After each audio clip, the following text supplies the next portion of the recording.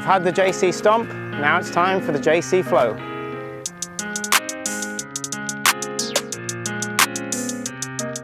Golf Coach JC here at the Peter Cowan Academy at the Emirates Golf Club. So last time we spoke to you a little bit here about the JC Stomp. You'll probably remember the body track. Today I'm going to take you through the JC Flow, how we flow through the golf ball using our momentum to hit the ball further. So we're going to start in the car park when you arrive at the golf course, and we'd like to see you doing the warm-up drills, warm-up stretches. Jimenez springs to mind. Not a young chicken, but goes through those nice warm-up drills before he hits balls. We're going to start here with just a little exercise. So it's about our hip internal external rotation, and we're just going to do what we call letter T's with the feet. So in the backswing here, we move the left foot in front of the right foot, and we do a few of those. And if you want to, even you can allow the momentum to take you around a little bit further.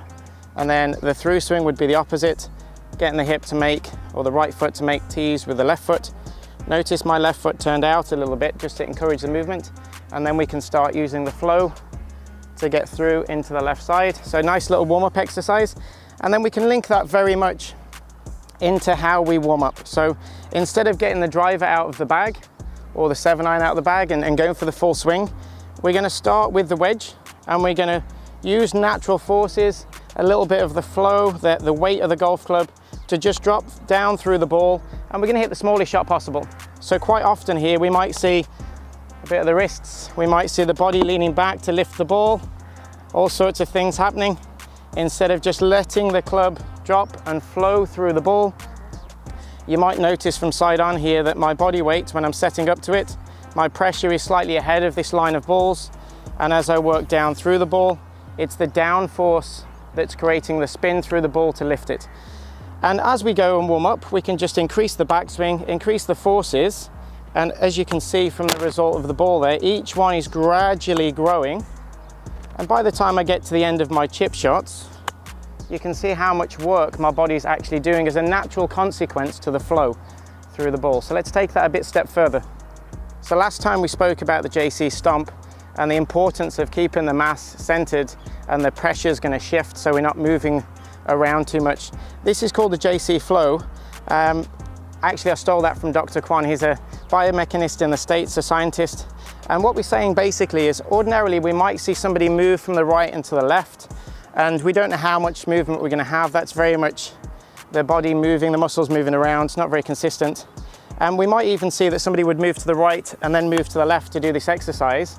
What we actually want to see is a little bit of cross movement along the body. So we want the left side and the right side working in stretch and then unstretch. So we coil up and we coil down. You can see as I'm going through this motion, as I'm going in the backswing, I'm already working the ground to change direction to bring the club down, and then I'm flowing through the ball into the through swing. So you can see how I'm moving the feet just to exaggerate it, and working down the line, you can see how my body's flowing through the ball. So the exercises can be exaggerated. So here you can see I've set the balls off to the left. And what this is trying to encourage is, instead of me moving my mass left to get to the ball, I've got to work the forces correctly to enable the motion to go through the ball. So what I mean by that is, if we let the club work, there's a lot of forces acting on the body, as too is the body acting on the club. Quite often we see people trying to get into positions, moving the body to try and get the club in spot. But as you can see there, the club's moving sideways. We call this a drag, and then it'll equate to something happening that we don't want to see in the golf swing. Whereas vice versa to that, if I work the club and I work the body out to the club, we create an arc, or what we like to call Peter Cowan Academy, pressure on the arc, which is naturally going to have an act on the body. There's forces acting on the body. So those forces, if we get them acting correctly, are going to exit towards the target. So you can see how the spiral's up, the spiral's out on the arc, creating a down pressure, which naturally working the body into an up thrust in the through swing. So it sounds complicated, but actually if we just do the exercise and we let things flow, you can see how my body actually wants to go this way. One of my favorite players of all time being Gary Player, how he used to take that step through. And you can also refer that perhaps to Jimenez, how he does that practice swing before he hits the golf ball. So just like we had the balls positioned to the left to encourage that downforce, actually I've positioned the balls off to the right now. Now this is the actual hardest one of the drills, in that when I'm moving the pressure around and trying to stay centered, like I said, there's forces acting on the body. and I'm gonna take a step into the backswing, which ordinarily would make somebody move too much. And then how do we get back? Do we slide to the left? Do we move to the left? Something that people always struggle with over the top. Not necessarily over the top there, it's more the fact that somebody's perhaps moving in a different sequence pattern, whereas if we use the natural forces and we let the natural sequence come from the top down, you can see I'm working harder to get the pressure down to actually still get me through the golf ball and have that flow through.